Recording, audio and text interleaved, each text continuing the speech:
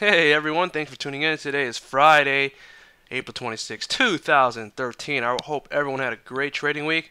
It was fantastic for me. Let's do a quick review update for the week. Uh, let's go over the SPY. First thing I always go over. I called yesterday for in my video. You guys can check that out and kind of just see if I'm test me out and see how I'm doing here. Called for a neutral to slightly negative day, and that's exactly what we got. We also got a doji as well, so let's see if we can fill this chart in that I predicted right from when we made that pivot over here. As long it still hasn't showed our pattern, believe it or not. It's as long as you don't take out this high, so it's still a lower high here. So let's see if we start coming down in the coming days and to next week. Let's look intraday. We did get a nice bounce off gap fill. Played that beautifully.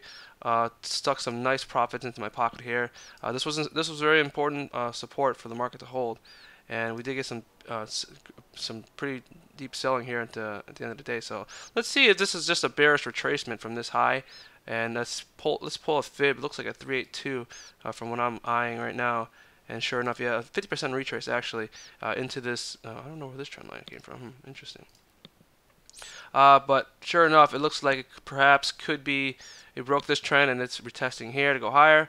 Or maybe it'll retrace a little bit higher before falling, or this could be the next move down on the intraday charts.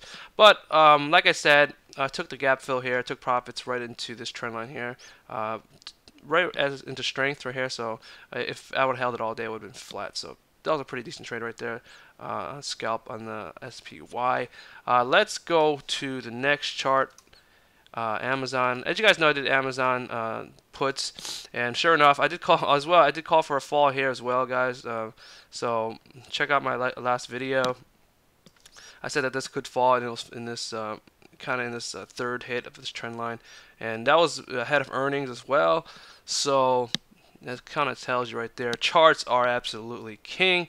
And I did sell the 330 upside calls and to 220, 215 puts down here. So sure enough, I collected premium on both sides.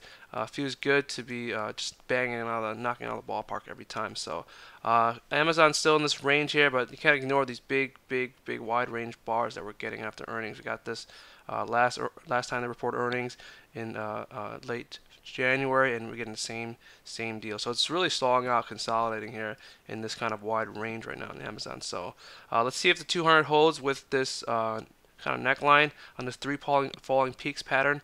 If this breaks it, you're heading to these next levels right here at 242, and then ultimately you'll test this more macro trend line right here. Okay, guys, so those are your levels on Amazon to keep an eye on. Let me actually grab a fib and see where it goes on from this pivot right here. Let's see, let me make that red so you can kind of see it more clearly. For right now, let's take a look.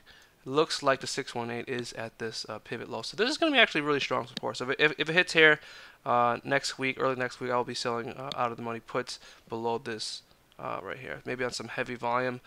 Maybe the premium gets pumped on the 240 level. I will definitely look to sell, even though the ultimate target is 220.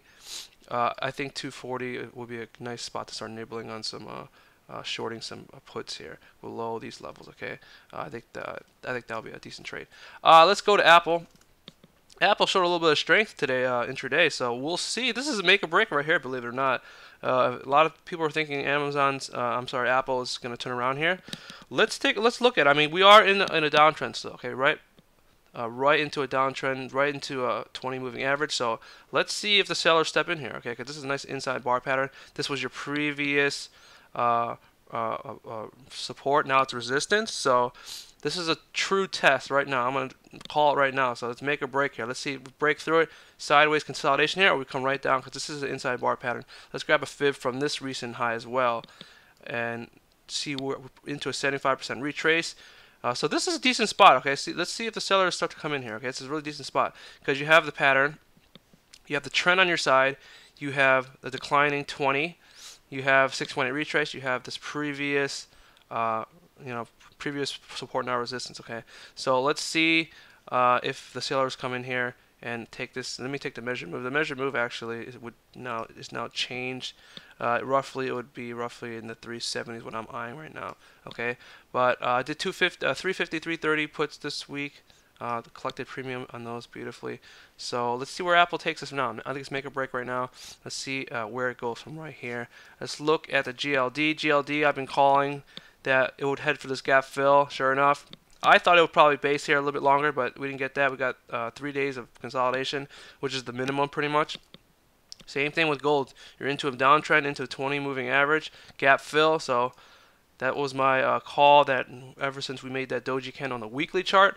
So all these calls, guys, have been just spot on. Okay, and then don't take my word for it. Go back into these, go back to my old videos and check it out. I've been calling this doji candle on the weekly chart, huge volume, that this would be a short-term low. And now we technically close above it, so that's now confirmation. We're closing above a hammer candle on the weekly print. So beautiful stuff there, guys. Let's see where else I'd like to take a look at today. The IWM. Also, the reason why, a beautiful call as well. The IWM. The reason why I called out the a pullback, sorry, and a neutral to negative day were also into this trend line. So when you line up multiple charts, indexes with key resistance levels, they do come to play. They come to fruition very often. Okay, check out my previous videos. I called that as well. So pretty much every chart I looked at, I pretty much nailed.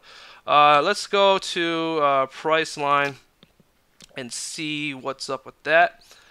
Price line, not much doing there, still holding this trend line here. Google, I said nothing much going there. You don't want to be chasing it 2 days ago, and sure enough, it's been pulling back. Okay, guys, see all the people chasing over here, just getting a pretty big paper cut right now. What else? What else we want to look at, buddies? Let's go. Not much, I'm pretty happy this week. Did very well. Profits in the pockets, never wrong with that. The Q is just holding steady here in this upper levels. Let's see where it goes from here, guys. I think the market should pull back here, just because we've had a nice move already into a time count. So if you're bullish, you want to see a nice pattern here, not too steep. Maybe in this upper range here, that's what you want to see. As long as it holds this level here and starts to build a base sideways here, consolidation. I think I'll build enough energy to bust through this, but I'm still in the camp where potentially it can still make this head and shoulders as long as you don't take out this high. If we start taking out this high, start making a base here or here, then I'll have a different bias. But right now, it is what it is, the chart, so we'll see where it goes from there. I'm going to leave this here head and shoulder top forming because it still technically can form this. Okay, guys? All right, it's been good talking to you guys. Hope you guys have a great weekend. Have a great weekend, guys, and I will talk to you guys next time.